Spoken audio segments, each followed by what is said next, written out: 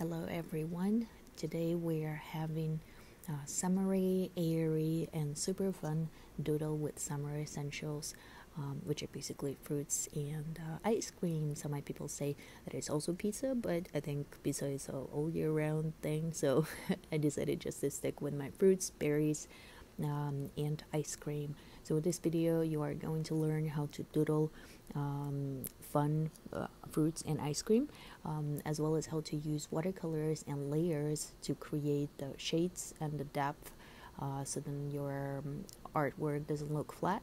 And if you like my videos, please make sure to like and subscribe to my channel.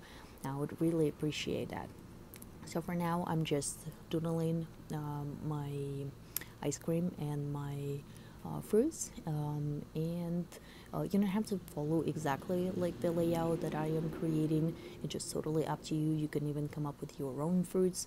I decided I got inspired by summer, and what summer brings us in terms of different fruits and vegetables, and I chose watermelon, strawberries, berries, blueberries, strawberries, cherries, and blueberries, and also apples as my models. I drew everything from my head, so I didn't have any references. And oh, I forgot about the raspberry. Yes, and the raspberry, there was only one. I will draw a little bit later. I'm a fan of healthy eating, and I'm a fan of berries, so I had lots of fun when I was creating this doodle, and especially when I was using colors and coloring everything. So here's the raspberry. So here I finished my doodling with the pencil, and right now I'm going to use the artist pen.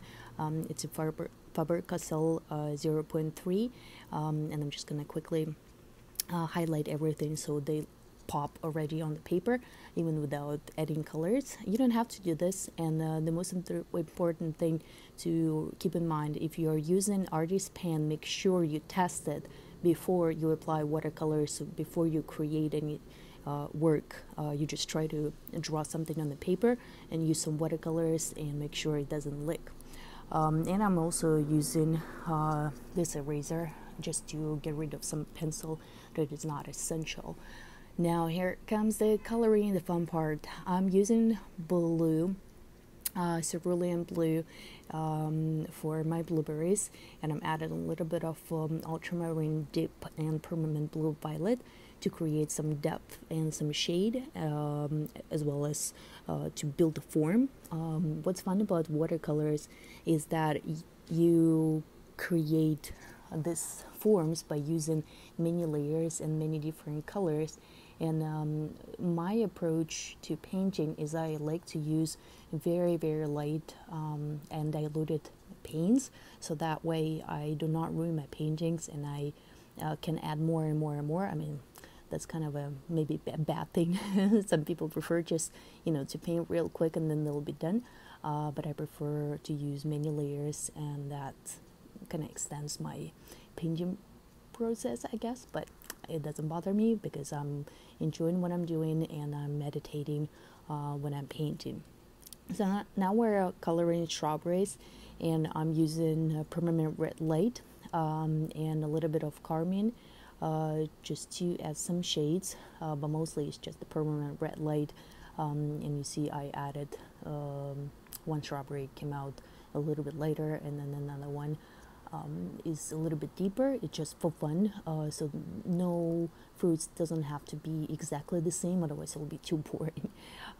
For my watermelon slices, I'm using Carmine and some rose color, and it was mostly diluted paint, so then I added a little bit more color to create the shape, so to say.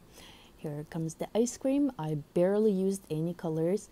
I just added a little bit of some shades on the bottom, and I used water to make it a circle, so that way you have some light and some shades under the ice cream, and that helps to make them pop.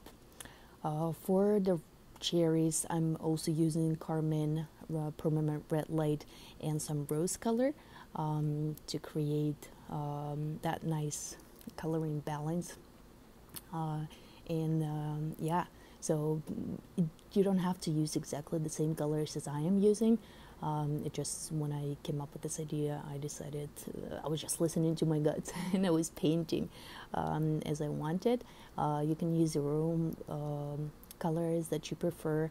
You don't have to make like a vanilla ice cream or like a chocolate. It's my chocolate ice cream and some blue ice cream. You see here I'm adding some shades, so the base of the ice cream was very light, and I added a little bit of blue to also add a little bit of depth into the ice cream and to make it look like a 3D. I'm painting the peach, barely using any color. It was transparent yellow medium and some orange. And for my leaves, I used green yellow, sap green, and green deep, and just to create the volume again and to create that 3D look. That's the reason why I used these three colors, and just, you know, to make it look more fun. You can paint it with one color. You can just apply a super transparent layer of, for example, green deep color, and then you can keep adding more saturated color to it, and then it will also create some volume. But when I paint it, I like to add as many colors as I can, so then it looks more fun. And it doesn't have to look like super natural. Some people just try to do to paint and have the outcomes like similar to true to life things, but you know, it depends on your preferences. If you want more like a cartoon look, you can play with colors, and you can choose something different to create that unrealistic look, unrealistic shape. It doesn't really matter. I think art is something very personal, and each of us have our own style, and how we paint is also very different. So yeah, here I'm almost finished adding some shades and adding some colors to my berries and my ice cream. Here it comes the raspberry. Yeah, again, the first layer is super transparent, and then you can add more rose color and build up the form, build up the depth. And what I love about watercolors is that you can add more and more and more. But the golden rule is you know, you need to know when to stop, because with watercolors you can keep adding more saturated colors, but eventually you might ruin the whole thing, because watercolor should look transparent rather than if you compare them to acrylics or to oil. So here you got to be very careful. And of course here we're adding a little bit of background. I just used very diluted rose, just going around my fruits and my ice cream.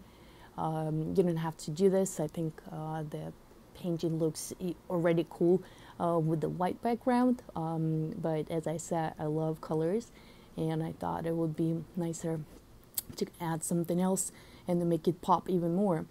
Later I'm gonna add some shades under the fruits, and here is a fun thing about watercolors.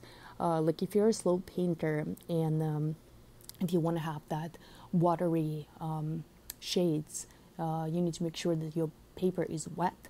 And if for some reason you were painting the background and the paper dried out, the water absorbed all the water, what you can simply do, you can just wet your brush and paint a little bit with water under each fruit, and just drop a little bit of color to it, and it will just kind of drip and create a nice transition and nice shade, which will look very artistic and very professional.